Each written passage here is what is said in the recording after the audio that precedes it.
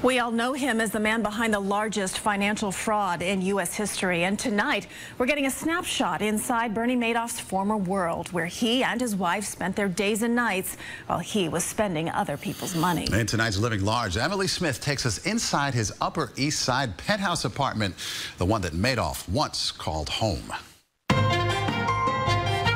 On East 64th Street at Lexington Avenue sits a 4,000 square foot duplex penthouse.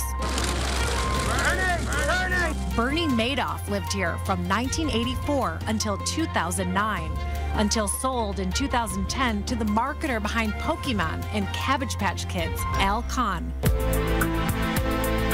The 7-room duplex has 11-foot ceilings and lots of detail. Douglas Elliman's Michael Graves showed us inside. As you walk off the elevator here, you land in this beautiful, elegant entry foyer with coffered ceiling, crown moldings, and Palladian windows overlooking Manhattan's Upper East Side. They're original from 1927.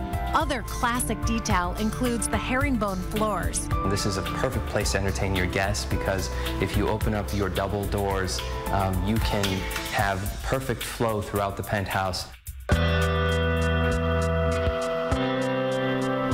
The wraparound terrace runs the perimeter. From the dining room, you can also access the terrace, and it has one of several wood-burning fireplaces. The kitchen has a solarium breakfast nook and lots of stainless steel, including an indoor grill.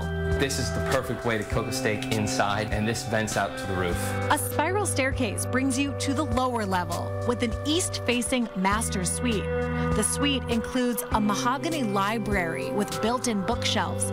It also has a silver leaf ceiling. It's not paint. No, it's not paint. It's actual real silver leaf ceiling, and it's very, very beautiful, and it's done, I think, very tastefully. To live large here, it will cost you $15 million. That's living large on the Upper East Side. And moments ago, we spoke to the broker at this apartment. He told us there is an interested buyer, but a final deal has not yet been worked out, so there's time for you to put your bid in. Right. No, it's not done till it's signed, right? Ain't over till it's over.